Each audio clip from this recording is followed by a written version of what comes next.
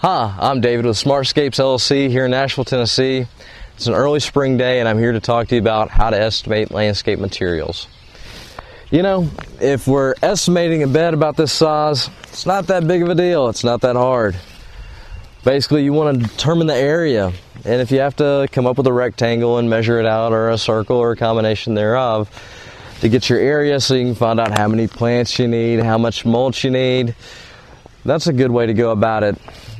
Some people just step it off. Over the years, I just step it off one pace, usually equals about 3 feet. Better way to do it is pull a measuring tape. Now, if you're laying mulch on 3 inches deep, you should be able to cover about 100 square feet with 1 cubic yard.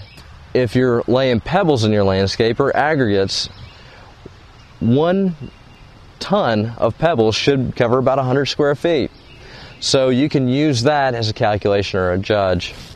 Now, as far as what kind of plant material you're going to put in there, you'll have to do your research and figure out if it's sunny or shady, and then decide on plant choices from there. Then you need to determine how big they're going to get and what their mature size is going to be and what will actually fit the space in a mature form.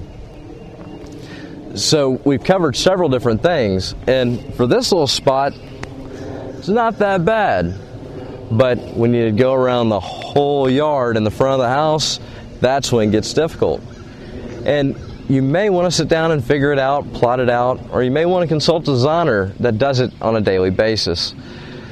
Most of our clients see the benefit of having a designer do that calculation for them, because you'll wind up, to do it right, you'll wind up taking a map of the area and then figuring out the exact square footage on it, and then you'll want to dive it down and put it in scale and mark out the areas, and then implement the right plants to the right places and decide what kind of material you're going to use to mulch, and then you can come up with your square footage on it, your calculations, and put it all together.